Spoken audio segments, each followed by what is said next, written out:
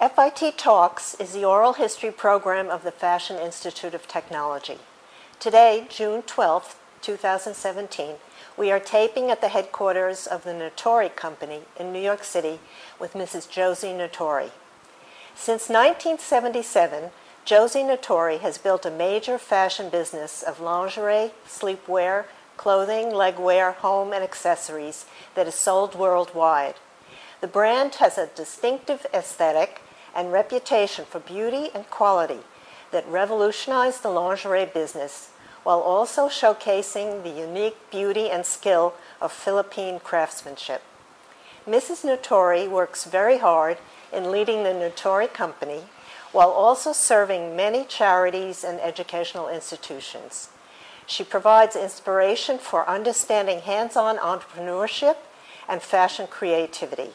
Among her many awards are the Galleon Award in 1988 presented by the President of the Philippines and the Humanitarian Award from the Fashion Group International.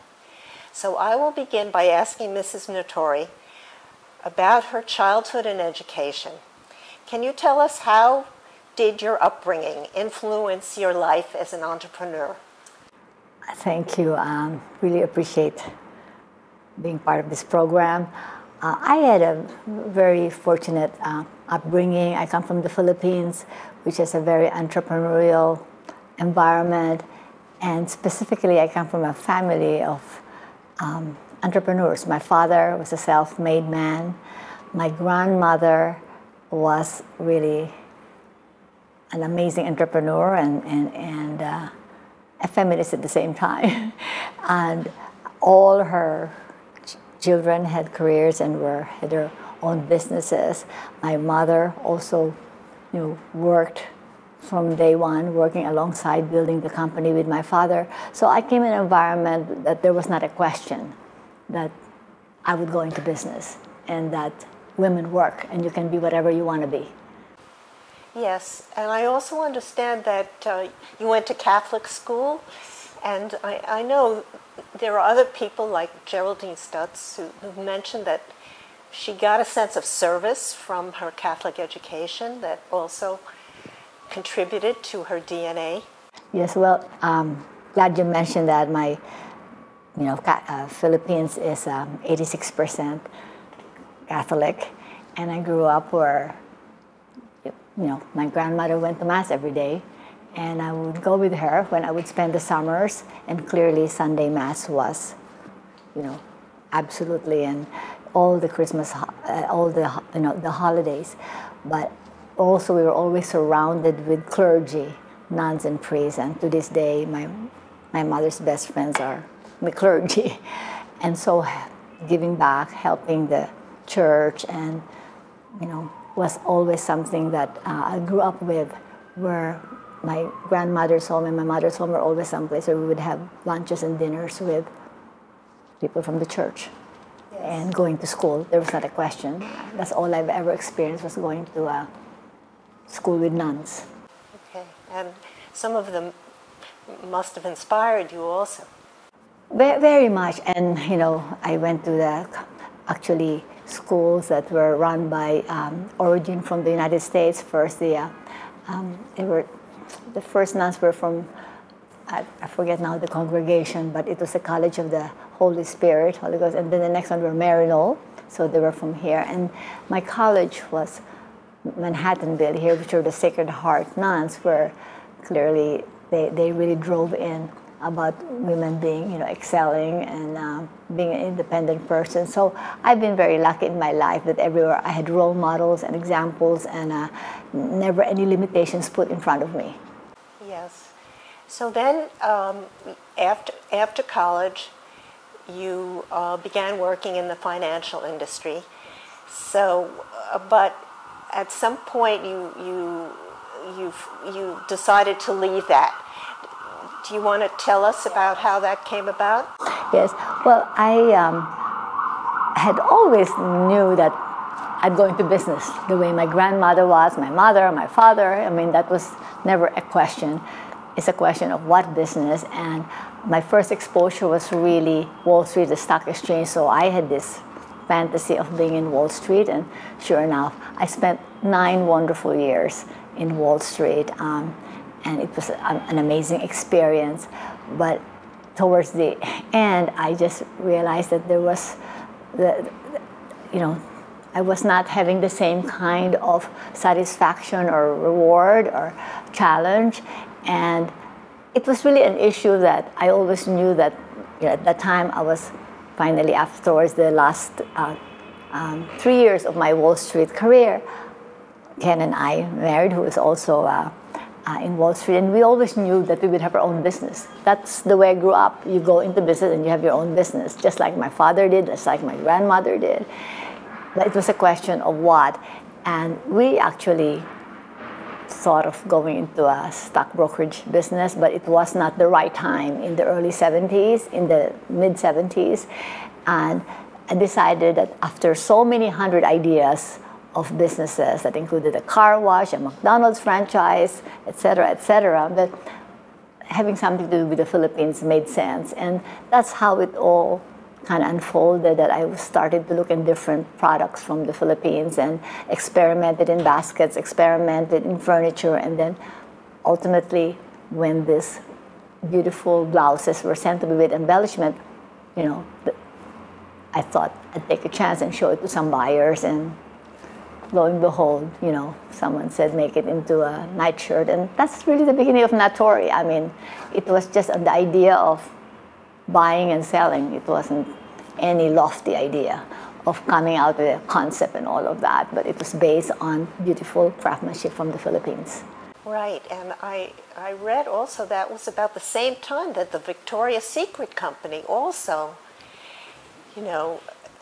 came about. I don't know, maybe. Yes, I mean, at the time we started, there was a Victoria's Secret store in San Francisco. It was actually a customer of ours. This is before Les Wexner bought it, and but at that time was that time when Saint Laurent was really big in terms of the Russian look. That was that Russian time in his, in his various collections, and the embroideries we had just really resonated so much to these buyers we're dealing with, because it was so fashion. And I guess, I was bringing an element into a very sleepy industry that it was very either basic or it was tacky, Yes. So were you interested in clothes? And I have always been, being the oldest child. I'm the oldest of 6 children, my mother, and the oldest of 32 grandchildren. I guess in a way, probably I was showered clothes, being the first grandchild. I was very close to my grandmother, and I liked dressing up, and so yes, and I was I like to dress, but also my mother liked to dress, my grandmother. So that was kind of in the genes to always look good. So even in Wall Street, it was. But I never, absolutely ever had any fantasy nor desires, nor any dreams of being in the industry. I'm a pianist at heart. I've been playing the piano since I was 4. And so I guess that's the artist in me, but never in a million years did I think I would end up in the business I'm in. Right. So you've spoken about how you brought some embroidered shirts to a buyer, and this person was impressed and told you to make it a little longer or to change it somehow. How were you the sort of eye of the company, the aesthetic eye of the company, or did you hire someone? Well, clear in the beginning, as I was fortunate enough that I love clothes. I suppose I wouldn't say I had a great eye, but I had an eye for beautiful things and fashion, and so this blouse that I showed was a short blouse where she said, make this nightshirt. She described to me a nightshirt, just make it longer. And I said, and I've done just even make it to the floor. So that's my introduction to lingerie, because up until then, it was not a department I went into. you know. And so how did I go about it? I mean, to me, that's what I think was the lucky part of it, I guess, that I did it intuitively, instinctively. No one taught me or said to me, oh, this is what you do, this is what you do. So I was my own model, and I don't mean modeling for fit, but just whether I like it or not, because at the end of the day, you know, if I didn't like it, it wasn't going in. So that direction and that comment just kind of that, okay, you know, at the end, to me, it's a business, and I saw an opportunity that someone likes something, you know, like fashion, it's a business, right? You have to have a product that somebody likes, and so I decided, let's build around this and about embellishment. And so in the beginning, when she said, oh, okay, I did that for that, but then I realized there should be a collection, and at that point when I realized that I had something there that I kind of like, I said, okay, it gave me the impetus to, at that point, to really be serious about this. And so it was only then that I quit Wall Street. Up until then, I was just experimenting, and then decided it was time to show I don't remember how big the collection was, maybe 16 pieces, 18 pieces, but they were all based on embellishment. So what did I do? I don't know. I think I asked a friend, can you just help me? And so, I actually went myself to the Philippines and had things made, and with a friend of mine who had a factory, and nothing original, do this, do that. You know, it's just kind of playing in these bodies, and not from any study nor research, but just instinctively, their clothes. And that's why from this to this day, Natori wasn't, you know, I don't have any preconceived idea what a nightgown is, or a nightshirt, or cami, and all of that. They're clothes. Just happened, some people sleep in it. And so 40 years later, that's what Natori is about. It's just you know, clothing that is feminine and soft, has artisanship. Do whatever you want to do it, including sleeping in it. So that's how it happened. And in a way, I would say that I probably was fortunate that I was learning it on the job. If you know too much, sometimes then, you know, I listened. If a buyer said to me, would you do this, would you do that? I just said yes. They were probably so happy to have someone just following what they wanted. I did that every store, and to this day, I believe you have to listen to your customer. So it's just learning on the job, doing it instinctively, and making mistakes. But it doesn't matter. At the end, if they like it and they bought it, and it was really easy in the beginning, yes, because it was literal clothes. They were all cotton with embroidery, with scallops. They were all, with, you know, and I think we were bringing something that was just so different at that time. Nothing looked sleepy. They were clothes. They just happened to be short and long, but they were easy. Yes. And listening to the buyers, I think you've mentioned in some of your interviews, the buyers who bring their knowledge of customers and what sells, so that was fortunate that you had terrific buyers that you worked with. Yes, you know, I am a very curious person, and when it's like having a, what is that expression? You know, your nose and you follow. I want to learn, and I was very fortunate that all these people. I mean, this in particular, this amazing buyer at Bloomingdale called Lee Fabry, who was so amazing. She's the one who baptized it Natori, you know, because I thought, oh, that's so presumptuous, what to call this brand. Because as far as I was concerned, I was making it and then selling it. But she opened up the door to just say, oh, you know, no, there's a concept to this. But I think it's listening, learning, because I didn't know anything. I mean, I literally didn't know anything. So I had people, and I was willing to listen, learning the steps. And later on, I formed my own opinion. But in the beginning, you just learn as much as you can from different, because from the very beginning, we had Bloomingdale, Saks, Neiman, all the stores. So I just think that I suppose my coming from Wall Street didn't hurt, that they thought I was really serious about it. I wasn't just playing or not serious about the business. And it was just a wonderful collaboration that you know, here's a new person who was willing to, we were already showing something different. It was something fresh. Basically, it was bringing fashion, bringing color, you know, which I thought was normal because I didn't know that prior to that, the laundry department was white, pink, and blue. That's right. I was bringing the first color, collection we have had bright orange, almost this color, in cotton rami with embroidery. How do I know? There was a skirt, if you can believe it, and there was a big peasant blouse, and it's like, you know, they were literally clothes. It's like, let's say, loungewear things that you'd go out, but I had no boundaries because no one told me. It's just, okay, whatever. I would wear that, right? So fine.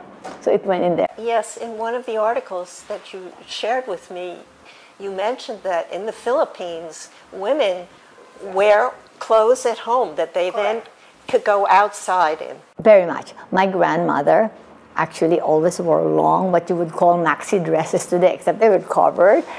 She wore that conducting office all day long, going to church in the morning, conducting office all day, all the way to the night, until she changed her nightgown.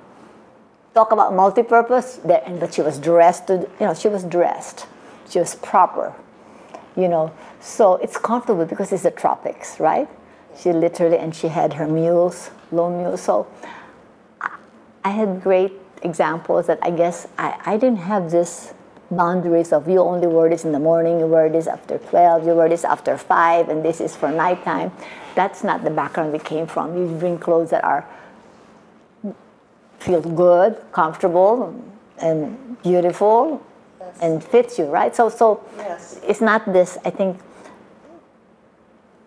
the industry I got into, I never realized such division and such fragmentation. And they have every label for every garment from after 5, between 4 and 6, breakfast thing, lunch thing, sportswear, you know, not, women don't think that way. Give me, right? Not today, right? Right. So from the beginning, I never had those boundaries or all that hang-ups. Yes. And also the 70s was the beginning of the breakdown of the dress codes. Correct, yes, a bit. I wasn't conscious so much then, but you're right.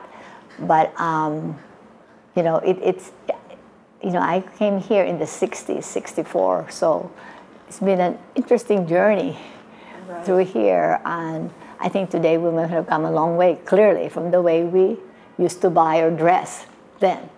That's right. You've also mentioned how important it's been working with your husband as the financial officer, and I've read a number of Fern Malice's interviews with other company heads, and they mention how important having a strong financial officer is to the...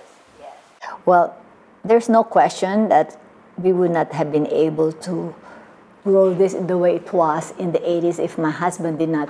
He really left Wall Street then, a very successful career in Wall Street, to kind of help me.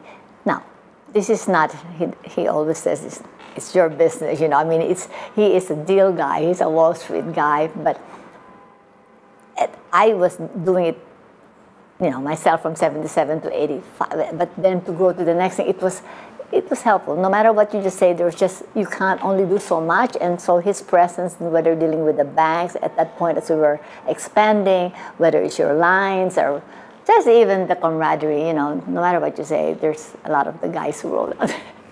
You know, it does exist. It's okay.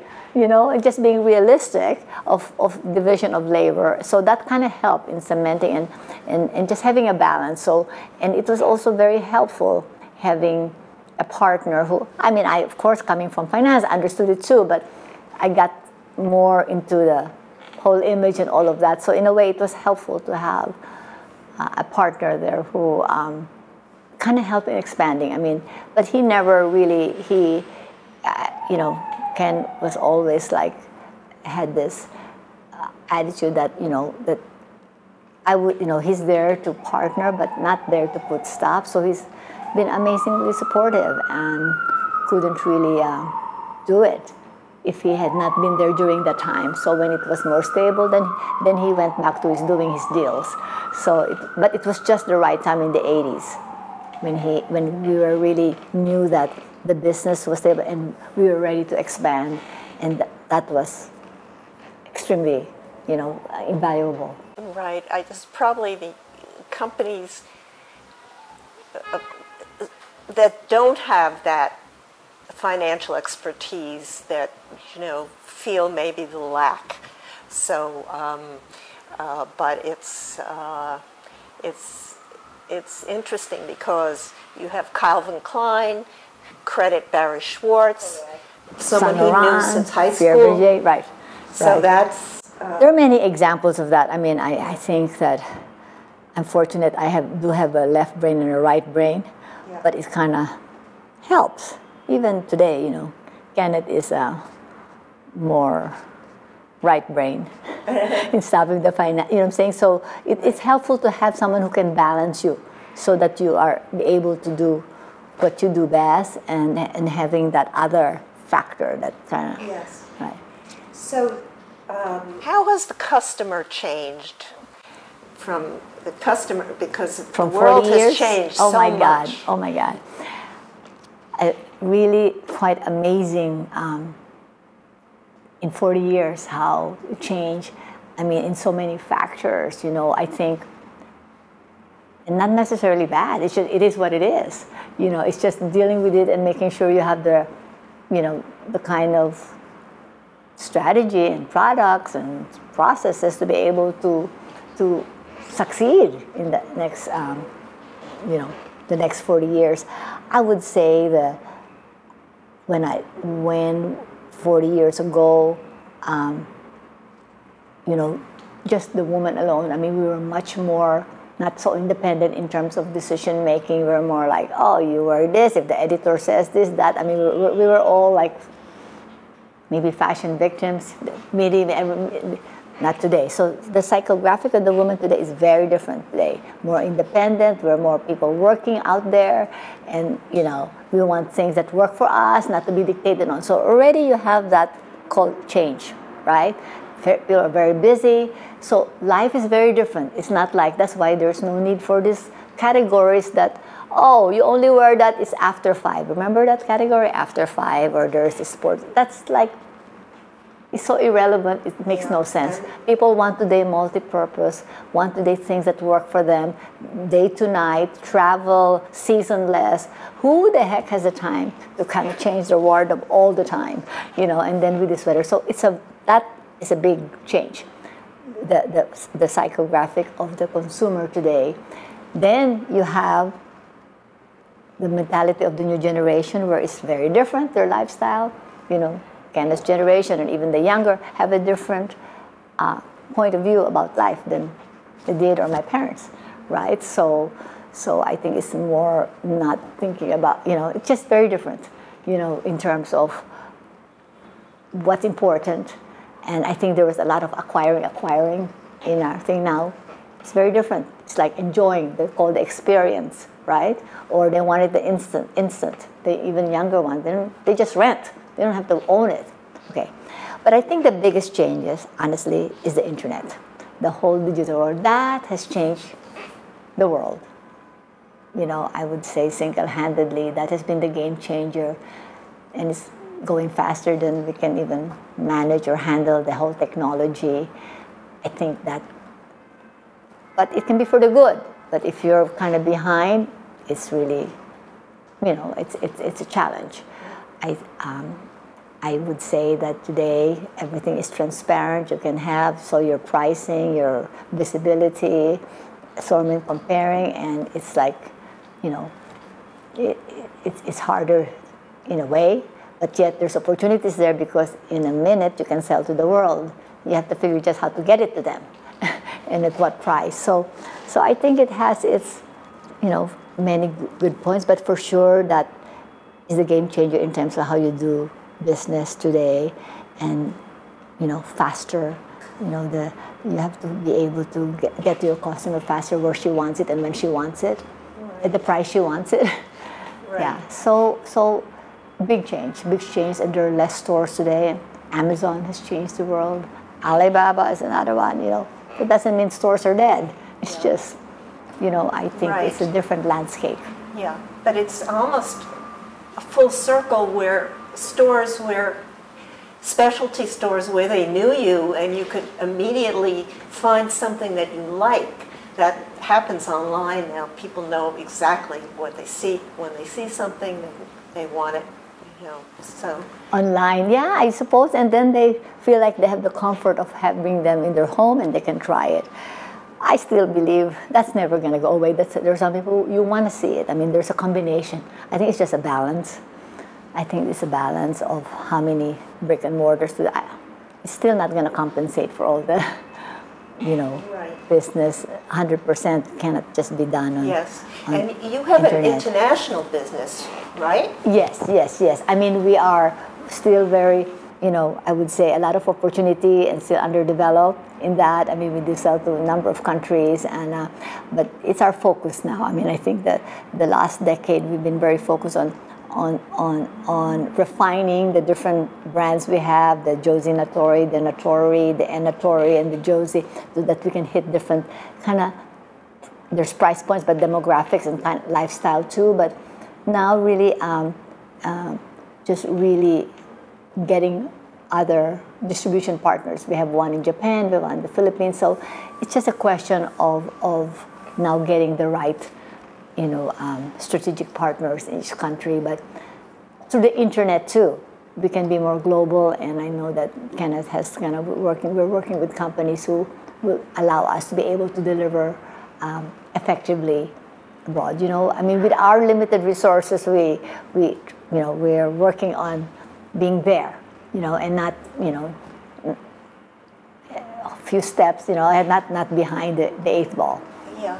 One of the things I've noticed, because I went to your boutique and I went to Saks, there is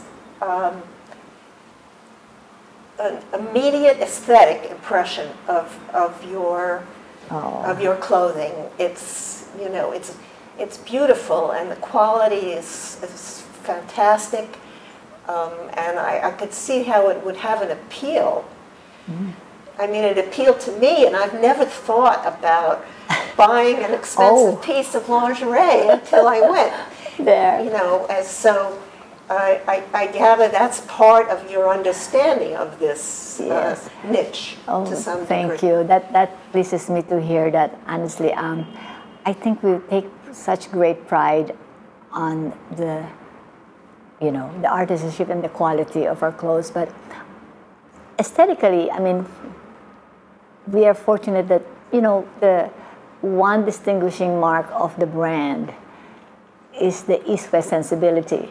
And as we say, we try to bring art into life, and it's all originating from my love of art, my travels. It's bringing the world into someone's life, that you don't have to go to Uzbekistan, Kazakhstan, and Turkey, and all of that, and bringing all that beautiful workmanship and that you could find sometimes just in museums, if you can find, you know, and then translating them, and, you know, it's not just necessarily duplicating them, but be inspired from that. In some cases, it could be very in the traditional way, but then it can be also interpreted in a modern way, but bringing the essence of that to your life that works, that's relevant, that you can wear, or you can surround yourself with, put in your bed, and put in the accessories. So I do believe that East-West sensibility gives us a very distinct trademark that you know, that's what the Natori is about. That, you know, that makes us different from other designers, and take great pride in that. I mean, you know, and even try to flaunt it. Now, to some people might be, oh, it's too Asian. Well, yeah, that doesn't mean everything looks Asian, but for sure it's there. So you either like it or you don't, but hopefully to be around 40 years later, there's something about it that people like, because it's like a treasure. It's special. We obsess and work so hard on prints to bring it to life. And embellishments are really with love, the craft. And so I think people look at it as collectibles, special. Sometimes I meet women who have it for 30 years. I said, well, please throw it away. They don't want to throw it away. Something that's polyester, they think is silk because it feels like that. So in some ways, I think we've developed, you know, gratefully through the years, a loyalty of women who have enjoyed wearing it and treasure that, whether they got it when they were engaged or their wedding, or it was a gift to them by a husband, or gift by their mother. They treasure that. Now I need to make it part of their everyday life, not just special, but I think lingerie has a way of having that emotional connection with women, right? Because it's very personal. Yes. It's the, you know, thing to your skin, whether it's the bra, and my goodness, just in the underwear alone, when women just stop me in the street, oh my God, you know, you have no idea, you know, that it's the most comfortable thing. They feel like I have not, I mean, that thrills me, because I think that's why I love the business, when you are able to create things that make a woman feel good, and then they feel rewarded, and they love it, and it makes them feel glamorous. Isn't that rewarding? That's wonderful. Right? Nothing could be better. Yes, so, but to do it over and over again. And that's, you know, that's clearly, I love the challenge, and I love the journey. Yeah. So do you design your own prints and textiles? Oh my God, yes, everything in here is original. Yes, I mean, we get inspired with things, and then a print can be obsessed in here, swear to God, minimum 3 months. You know, we have more meetings here than you think we're doing a concert. It's really crazy, you know, everyone's opinion. It's so much work and just painstaking, because we obsess on that color here, that shade there, that there, the combination, how it flows from one month to the next. And you know, it's been the hallmark, you know, and so when you see prints in the stores, why it looks like that, we worked at it. You know, it's like creating a symphony. You want the, you know, from the first movement to the last movement, they all need to tell a story. There's a story for the season. That doesn't come by just like slapping in the CAD machine. No, that is so deliberate, and that going back and forth, and a lot of work, a lot of work. Right. Expense. And also, you've mentioned, and I know that you were very interested in building factories in the Philippines quite soon after you began. Yes. And would you talk about that and how? Well, in the beginning, I was just doing it from the factory of friends. When I got this first order we got really was from Saks Fifth Avenue, and it was Bloomingdale's idea, but Saks was the first to buy. But Bloomingdale's bought right after that. But it was Saks was the first. We had 40 years ago first. But I think that in the beginning, I was learning on the job. So when got the order, so we were just working with people that we knew had factories there. So after a few years, you know, I realized that it was there was a legs to this, you know, and I think my father felt sorry for, because I would be doing the quality control till 4 or 5 o'clock in the morning and having production issues and all of that, and so built a little, just something, you know, one property. And, you know, happy to say that 37 years later, the factories, we now have 2 different factories with over almost 600 people. So it was fortuitous, and honestly, it's that control of the production and the quality and having our own production that has kept us where we are. It would not be possible to do what we do and bring consistently the artisanship and that quality and the variety, because the collection is enormous, bigger than we should have, I'm sure. But that's part of what people have come to expect from us. We're constantly bringing newness and all that. We could never have done that in the variety we have, in the quantity we have, in the frequency that we did, if we did not have our own manufacturing facilities. So it has been a great asset, and the Philippine hands are really special. You know, we were under Spain for 350 years, so we had the influence of so many different countries that have given the hand a different touch, you know, and a care, So I'm very proud of that. Yes. And I know you also, I guess, to pull this together, we should ask you about your charity work and your educational initiatives, because I read a long list of boards that you're on, and well, that's been pared down a bit, but thank you. Well, I think when you come from a country like the Philippines, where, you know, I mean, the poverty is still quite a large percentage, and you know, of course I take great pride that we've been able to give jobs to a lot of people and women. So it's not just the women working in our factories, mostly women, but there are men too, but also the subcontractors outside in the field. So that, I think, is the beginning, is being able to, you know, provide jobs for making something that we can all be proud of.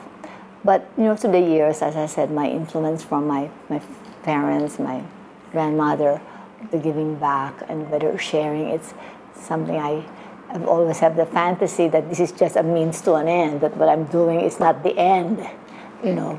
And so that's part of, you know, other than giving jobs, just, you know, helping and in the education. Clearly, I enjoyed many years being on the foundation board of FIT and being in the critics class and all of that, because I feel that's very important, giving back and being a mentor where you can, and inspiring. And we have a lot of students who've come in here as interns, or we've hired. I mean, my, you know, designer who's been here with me for 39 years came from FIT. Another one here has been here for 18, I think she's here now 18 years, came from FIT also. So I think that you get back, you know, just that being there in the schools and teaching them what you know, particularly, you know. Then at the same time, in the, you know, in the Philippines, so many of the people there really are so hungry to know more about design and how they can make it. So I had formed like a CFDA there way back. Actually, it is almost 20 years that I formed, like, and it's called the Fashion and Design Council of the Philippines, and these are all these young designers, and it represents the designers, and it does into competition. And then they're also, you know, when the government wants something, so it's a way of representing the designers, giving them a voice. So I've tried to do where I can, in part, since for the last 20 years, to be a voice for the designers, helping them, mentoring them. I'm helping them in a trade show that's like trade show there, like Maison Objet in Paris. They have there's a trade fair that happens twice a year, and it's been mostly for accessories and home, but we started about 10 years ago to form an apparel, but I wanted to call it Manila wear, and it's kind of helping the you know, the kids, I guess they're kids, learn what is making a collection, you know. So I think all that, which I really enjoy. I'm very involved in the arts. I'm a vice chair of the Asian Cultural Council, where we give grants for artists all over, both from here and Asia. It was founded by John D. Rockefeller, and we raise money for that, and you know, and it really has a lot to do with Asian and American cultural exchange, and that's so gratifying to just see. We have very famous, you know, artists now who were our grantees, you know, 50 years ago. So then, you know, I'm in the board of the Orchestra of St. Luke. So I think it's important about all of this, where you can not just giving money, but being able to have a voice and helping it make its mission. So it's having that balance you do in between. And of course, you know, in our industry, wherever is help, whether it's a disease here or a catastrophe there, you know, we all kind of come to help and contribute. This has been a wonderful interview. I think it will be very inspiring for young people to hear this, because there are many people all over the world who want to start businesses like yours, and to be able to understand that it is possible and what it entails is wonderful. Yes, well, I would say that to so many, that if I can do it, you can do it. You know, but you have to have that passion, you have to have that curiosity, you have to have that tenacity, and you have to be willing to work very hard, and you have to be willing to make mistakes, you know, but it takes all that. Of course, you know, the money factor is not a small thing, but given that you can have all that, but I've seen people too make a break. I mean, when I see people who've done it and they were able to sell the concept to somebody. So I think that's what's great about that. There's always room for a new idea. And if the fact that me, having zero background in the industry, with no reference, nobody said, okay, here, why don't you talk to Josie? That I kind of did it on a cold call, was able to break through an industry, doesn't mean it was easy. It was easy in the beginning, and still be around 40 years later. It's possible for a lot of people to do that. So it's just, you know, I was lucky, but it's a lot of work. But it's a great field to be in if you love it. You know, it really is, and I'm grateful to be still around 40 years later. That's great. Thank you so much for giving us your time today. Thank you. Thank you for having me.